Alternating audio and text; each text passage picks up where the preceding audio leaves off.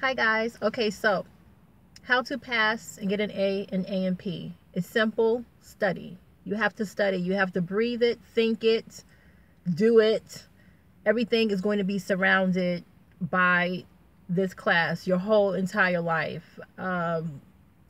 If you have other responsibilities like family, if you have a full-time job, I suggest that you do not take on extra classes, because A&P and the lab, those are very heavy classes all by itself. So if you can, probably just take those two alone and maybe another class, but don't kill yourself and take 4 classes, because if you do have other responsibilities, your grades are going to suffer, because you really do have to study. It's a lot of concepts, there's a lot of terminology, the sciences.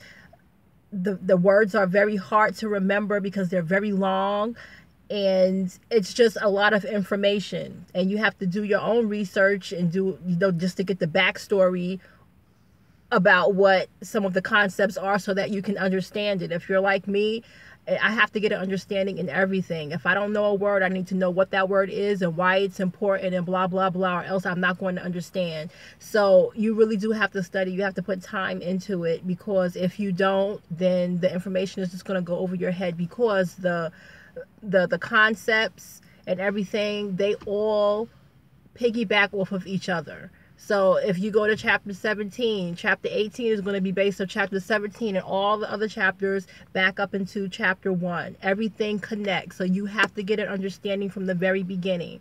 So if you're in A&P 1, you really do have to grasp those concepts, because if you go to A&P 2, you're going to have a tough time.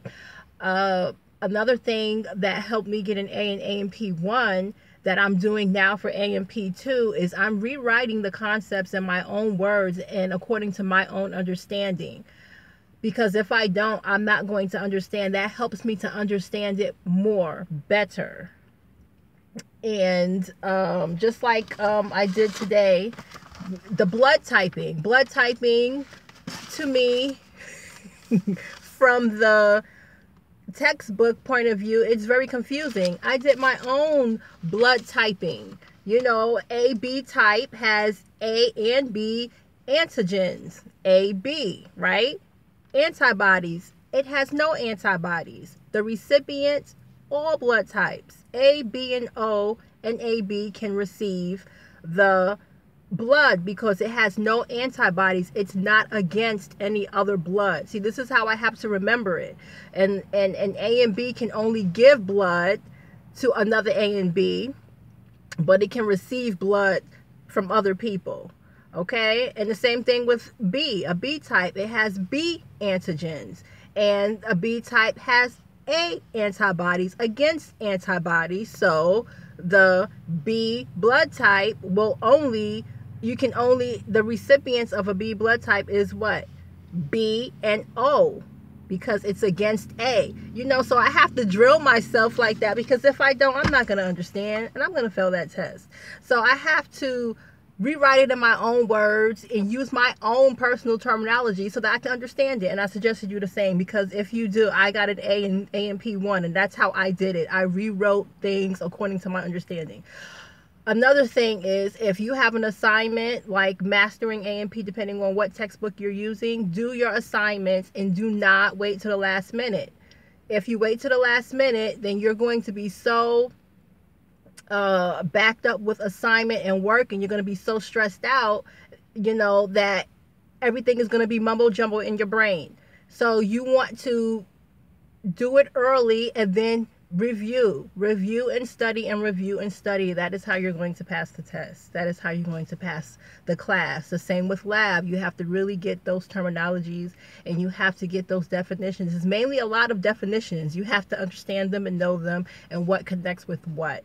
And you have to practice those PowerPoint slides in lab. You have to go over it and really drill yourself. It's very time consuming. That's why I say do not pile on other classes, because I've seen it over and over again. Just like in A&P 1, people are now dropping out of A&P 2 because they cannot handle the workload. They're taking like 5 classes, You know, I mean, you know, you don't spend your money to fail. You spend your money so that you can learn and also pass the class, you know, not sign up for it, drop it, and take it. You're wasting time. Take it next year. You know, you're wasting time. So that's how you pass A&P 1. You must study. You can't get around it. You must do your work. You can't get around it. And day and night, in your car driving, YouTube videos helps a lot. Find the YouTube video, find the chapters, or the books that the YouTuber is doing a video on. If you have the same book, listen to the breakdown from different people. That will help you understand it. It helped me understand it, and it's helping me now understand it. So I hope this really helps. It's not, you know, any magic. I mean, there's a tons of video on how to pass A&P. The simple thing is you have to study, and you can't get around it. Okay, so if you guys have any questions about anything, let me know, and I will be happy to get back to you. And I don't make a lot of videos. I do want to, but I don't know what to talk about, and I'm so busy. But if you give me something to talk about, I will make a video. Talk to you guys later. Bye.